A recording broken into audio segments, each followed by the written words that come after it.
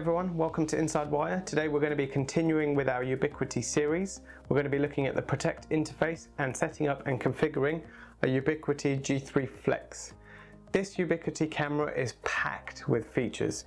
It has a wide angle lens, it has night vision, and it has a full 1080p HD camera. This camera can be used both indoor and outdoor. It has a wide range of mounts, from a wall mount to a ceiling mount, desk mount, which can be purchased additionally. In a previous video, I configured the UDM Pro with a hard drive, which was for recording. If this is something you want to look at, there's a link popping up on the screen now, and I'll also put a link in the description below. Let's start by unboxing the G3 Flex. This is the Ubiquiti G3 Flex. It comes in a clear cellophane wrap inside of a box.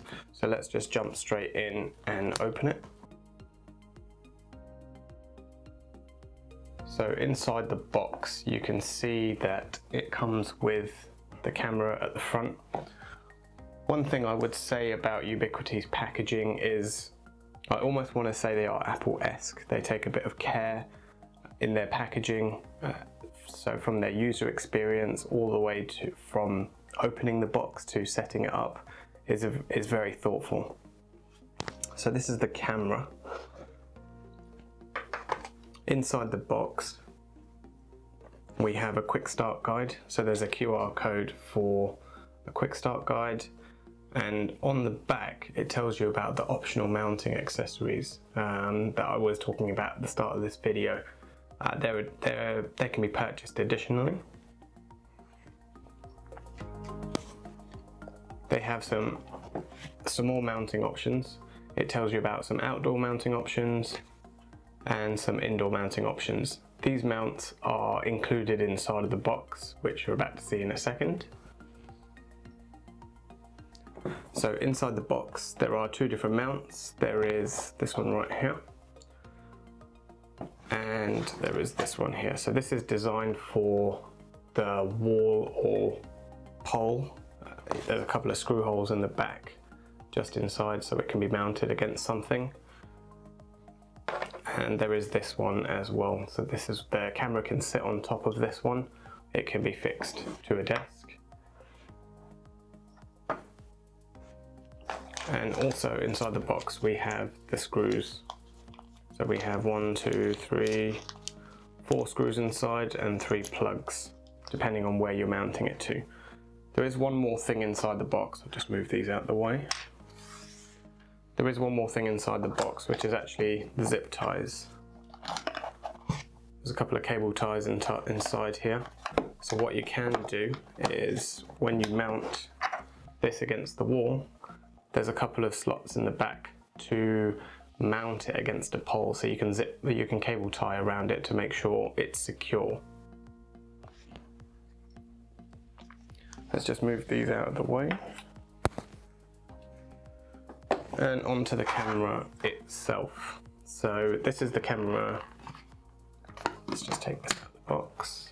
There you go. So on the front you can see there's the protective film over the camera itself. So this camera can be moved up and down depending on where you're placing the camera. It can be turned from side to side. So just because it's mounted in one position does not mean it can't move. It can be moved. At the back there's a slot for where the mount goes, so we can just take this out. And inside here is where your connection goes for your network. This will not power up unless you have a power over Ethernet switch. If you don't, additional power over Ethernet injectors can be bought to power this. There's a reset button on the bottom, so if it ever locks itself out or you need to reset it back to factory setting, there's a button at the bottom here. So let's pop this back on and let's get it configured and set up. Let's have a look at the interface. So just before we jump into the G3 Flex, I want to quickly show you, so if we go into the UDM Pro and then open up the network, just want to show you the devices that are connected.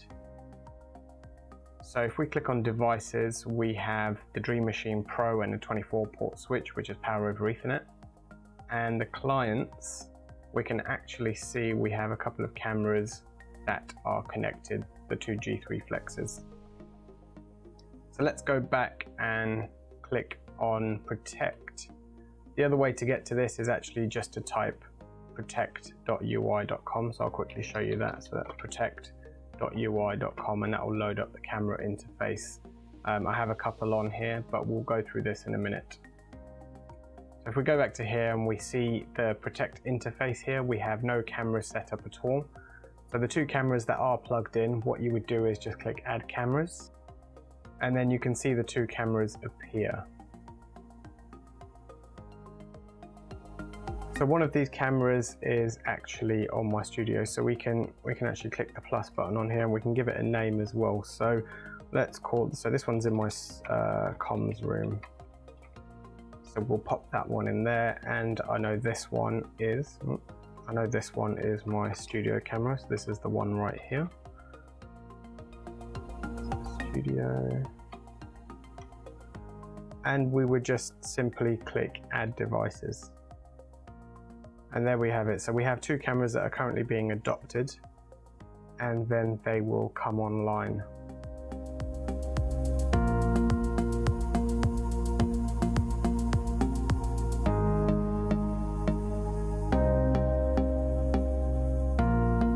So we can see they've actually popped up on here, and we can see the motion in the studio was less than a minute ago because that's me. So we can go to the live feed at any point. Have a quick look at the image. You can't really see much, so this is just pointing against the box at the moment, so you can't really see much. But when you go into the live view, you have the option to toggle between 720 or 1080 if you want the full image. You can turn the microphone on and off if you want to listen. You can take a screenshot, you can full screen the image, and then also you can look at the settings of the camera. So we can look at the microphone, we can adjust the brightness, contrast, hue, saturation, the sharpness of the image, the noise, auto exposure mode for lighting, for different lighting scenarios, the orientation, infrared, lens distortion correction, and high dynamic range. And then you just click done as soon as you've adjusted all those settings, and we can close that out.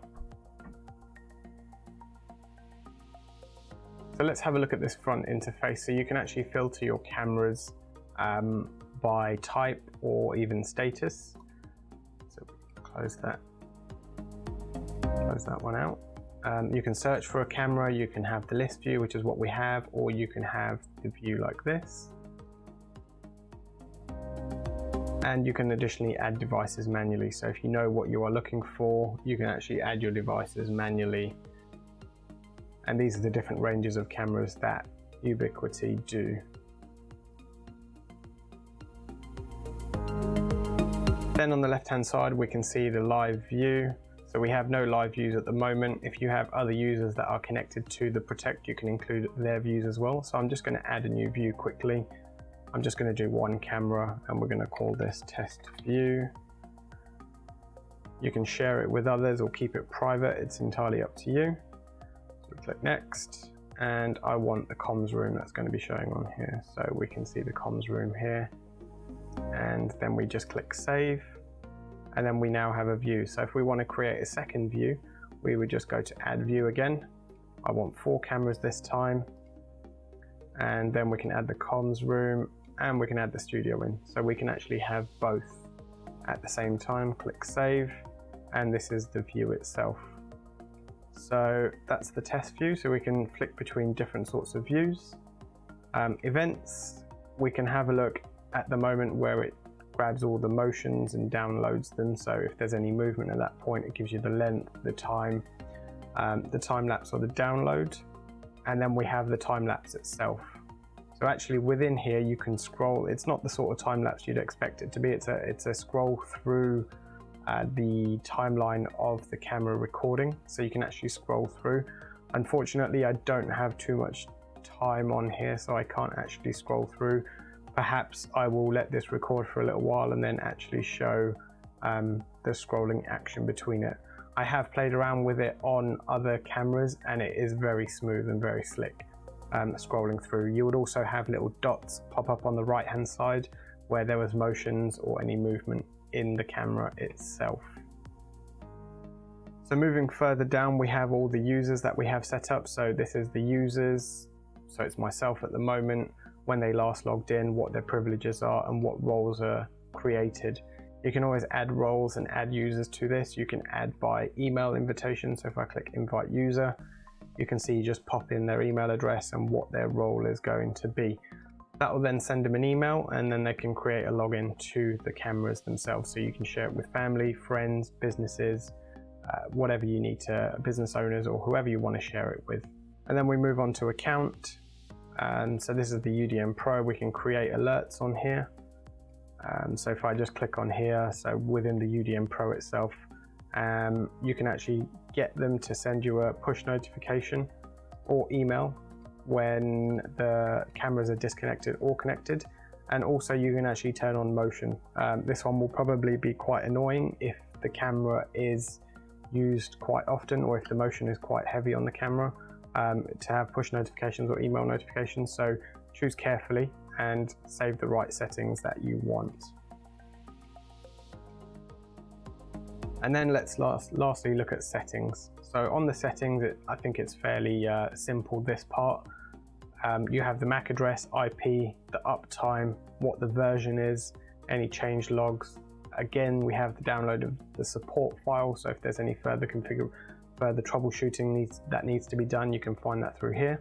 You can configure time-based purge, so if we click on that, we can say, so the time-based footage deletes footage from your hard drive once it's reached the maximum time limit. So we can say after 1 day, start purging all the data.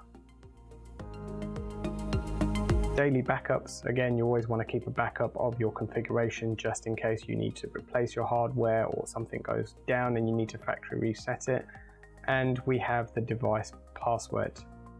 And as I mentioned earlier, we have the other way we can access. So if we go to protect.ui.com, we can see that we have the cameras, so we can actually just launch the UDM Pro from here and it will take us to the same screen.